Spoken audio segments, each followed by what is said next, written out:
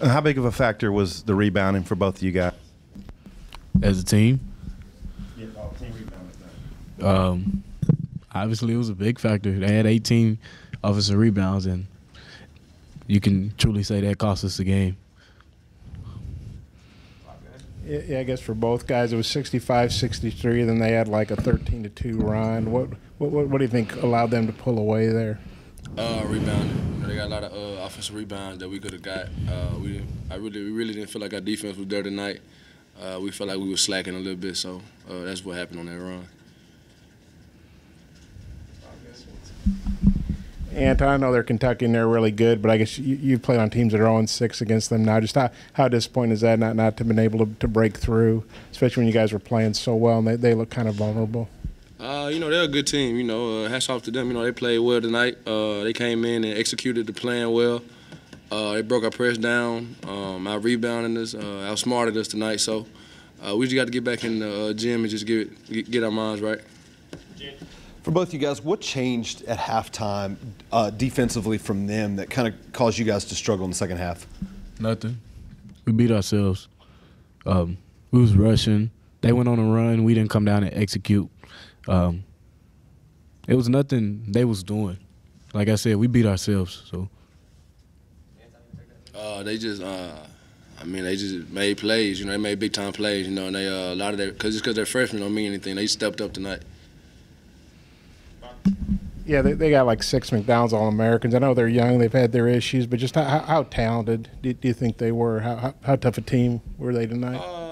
They're a good basketball team. They got a lot of top players, but like I said, we had them. We just didn't play defense long enough, and then didn't box out and get rebounds.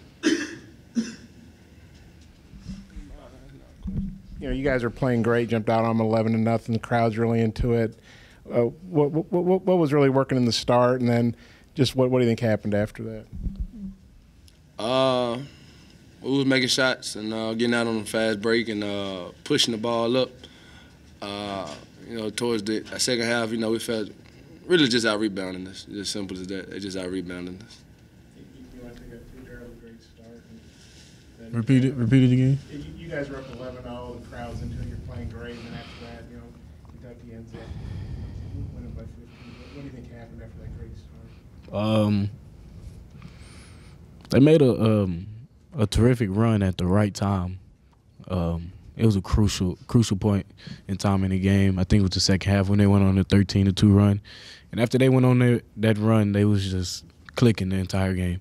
And that's the type of team, once they get on the run, you have to find a way to stop them quick, or it could be a long night. So whether they're freshman, sophomore, junior, senior, you got to respect them. They can still play ball. Both guys, where do you kind of go from here? You had 4 in a row, you won. You still got 3 big ones left. Kind of what's the message from you two guys who've been around a long time? Keep working. I mean, it's a loss. You can't win them all. Yeah, this one hurts because it was at home, and some of my teammates have never beat Kentucky. So this one hurts, but it's only going to hurt till midnight. Tomorrow or Thursday, whenever practice is, you just got to get back and work hard and see what we can do the next game to come out with a win. Just stay focused. It's just one game. We got to get focused on the next game and take one day at a time.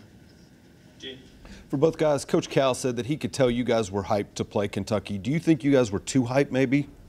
You want me to go? I'm not gonna say we were hyped. We was taking Kentucky as just another game on our schedule. I don't get the hype part. I mean, if you guys watch, that's how we play every home game. So, I mean, we play with emotion. We didn't do that because they're Kentucky. I'll do that if it was ULR. We play with emotion every game.